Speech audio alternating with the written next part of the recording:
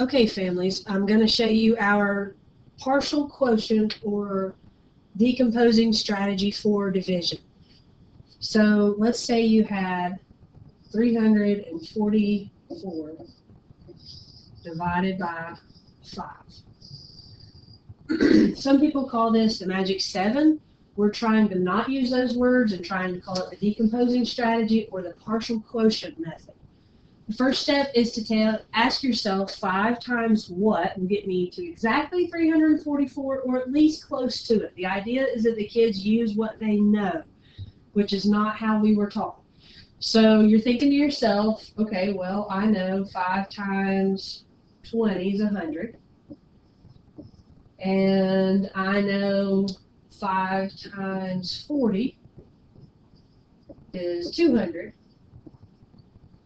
And I know 5 times 60 is 300. Well, that's pretty close. So let's go with that.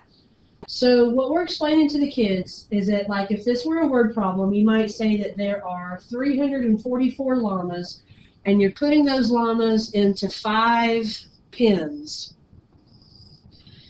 And so if we're going to use 5 times 60 equals 300, what we're doing is we're putting 60 llamas in each one of those pens. And so that 60 hangs out right here on the side.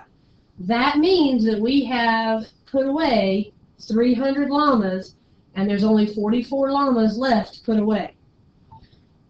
So then we do the whole step process all over again. We say 5 times what will get me to exactly 44 or close to it. Use what you know. So I'm going to say 5 times, how about 8? 5 times 8 is 40. So that means that I just put 8 more llamas in all of these pens. And that got rid of 40 llamas. Don't forget, put your 8 over here on the side. When you subtract, we have 4 left over. So your answer is we have 68 llamas in every pen with a remainder of 4. The tricky part with this is that you have to decide what to do with the remainder. If we're putting the llamas in the pen, that means we have 68 llamas in every pen, and we got 4 llamas that are running around. So in this case, what we need to do, because we don't want 4 llamas running around, is bump it up to 69, and we would try to put 69 in every stall.